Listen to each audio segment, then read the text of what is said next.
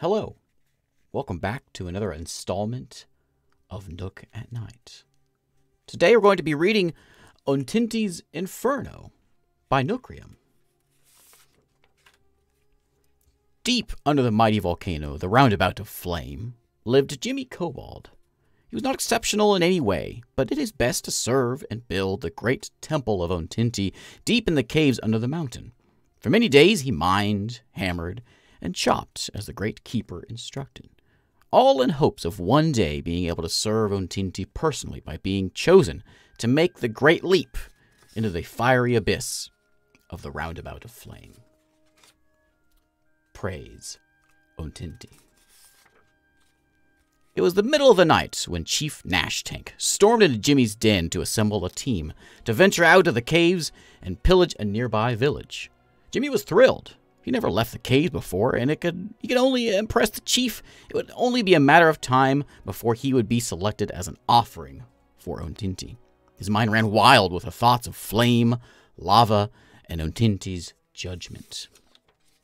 Praise Ontinti. Jimmy walked for hours. With every step, he could feel the warmth of the volcano consuming him. A distant bolt of lightning snapped him out of his daydream as he looked around. His heart sank. The group was gone. No sign of Nash Tank, the others, or even the way home. Jimmy was alone. All was dark, and Jimmy was scared. No home, nowhere to go, no hope. He knew his chances of offering were gone. He would never feel the power of Ontinti again. After wandering for hours, Jimmy stumbled across a large cave. He scrambled his way inside. A warmth came over Jimmy, reminding him of home, which lured him in deeper. As Jimmy turned a corner, his mouth dropped. In front of him lay mountains of gold and treasure, swords, coins, jewels. The sight overwhelmed Jimmy, and without thinking, he blurted out, "Praise Ontinti." Jimmy quickly snapped back to reality when his eyes caught something.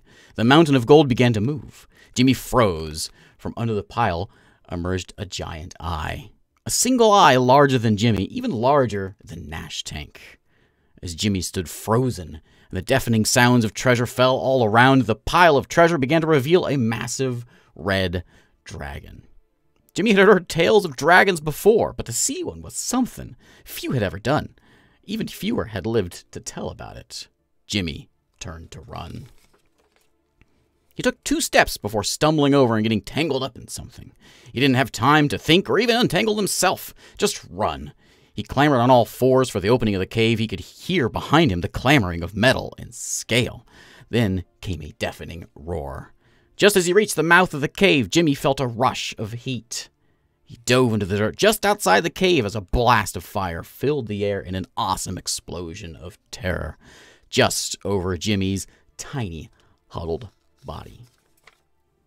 Once the flame cleared, Jimmy crawled and stumbled away as fast as he could. Through rain, tears, and a thumping heart, Jimmy could hear the rumble and feel the ground quake as the dragon roared again. But tiny Jimmy had made it out, alive and safe. He crawled for what seemed like hours, still lost and alone. Finally, he stopped to catch his breath and untangle whatever was still clinging to him from the cave. Wrapped around his scrawny leg was the straps of a leather bag, which seemed to have something inside. Jimmy managed to free himself from the pack and took a look.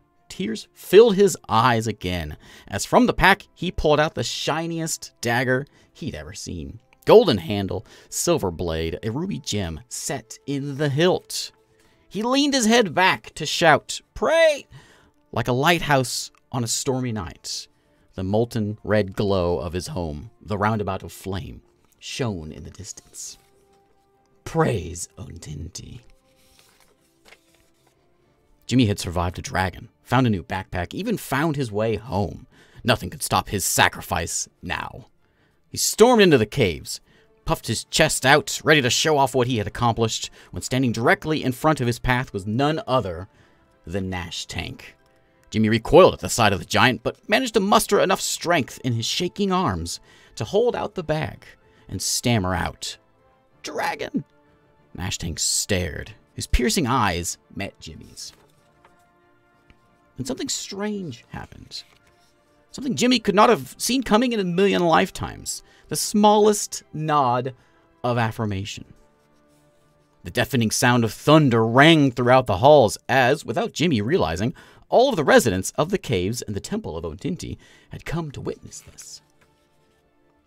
A bell rang out through the calamity, and out stepped the Great Keeper. You could hear every step as the room fell deathly silent. She slowly made her way across the room. Not a word was said, and after a long look at Nash Tank, she took the pack, inspected it and its contents intently. Finally, after what felt like an eternity, she looked over the crowd and then straight to Jimmy and shouted, "Well done! You shall now be known as Backpack. Praise Ontinti." Within moments, all was quiet again. Something wasn't sitting right with Jimmy, now Backpack. He loved the attention, the feeling of accomplishing something, the adventure, but when he knew that gaining a name from the Great Keeper had a price. No one named by the Great Keeper ever got thrown into the fires of the volcano. That's all Backpack had ever really wanted, to serve Ontinti right and offer himself to their glorious flame. The following days, Backpack fell further into sadness, being noticed by his fellow peons, wearing his new pack, swinging his dagger around, scaring off the Urist boys. Just didn't make him happy. What's the point of all this fame and glory if I can't do the one thing I really want? Praise Ontinti. Imp, get over here. It was a week later. Nash Tank was standing in the corridor. "I have a job for you," he barked. "The Great Keeper needs a book, and that cave you were in has it." Nash Tank continued. "Take that bag of yours and go get it. We need it for the next sacrifice." "Ontinti needs this book?" Backpack nervously replied. "Yes, and the Great Keeper says Ontinti will smite you if you don't bring it back in time," ordered Nash Tank. "Ontinti mentioned me by name?" questioned Backpack, but before he could finish the sentence, Nash Tank was already storming away. Backpack quietly threw on his pack, strapped his dagger to his waist, and set out of the cave. With a fire of determination in his eye, he stomped back to the dragon's lair. Praise Ontinti. Backpack couldn't get the thought of Ontinti mentioning his name or even knowing who he was out of his mind. He had a purpose, and getting his hands on that book could be an even greater offering to Ontinti. Before he knew it, he was back. Standing in front of him was the cave. He could see the char and the claw marks on the entrance now in the sunlight. His mind raced with the thoughts of how to get back in without the dragon noticing, but he figured with Ontinti on his side, he would be just fine. Silently, he crept into the lair. In front of him lie the mountains of gold and jewels. Backpack could feel the saliva filling his mouth at the sight, but stifled the thought of just diving in and filling his pack. As he scanned the treasure mounds, no sign of the dragon at all, he noticed a small desk with a book spread open across the room against the cave wall. Backpack tiptoed his way through the room. Sweating from the heat still present, he wiped his forehead clear of moisture. Finally, the desk lay directly in front of him. He'd done it. He reached his bony hands out and clasped the leathery tome. Suddenly, a bright flash of light, an explosion of fire burst out from the ceiling. Backpack could feel his body melting away as he looked up and saw the dragon perched high above, watching his every move. The dragon let out a roar. Shouting at the top of his lungs, two familiar words echoed through Backpack's soul. With his final moment of life, a smile curled across Backpack's face.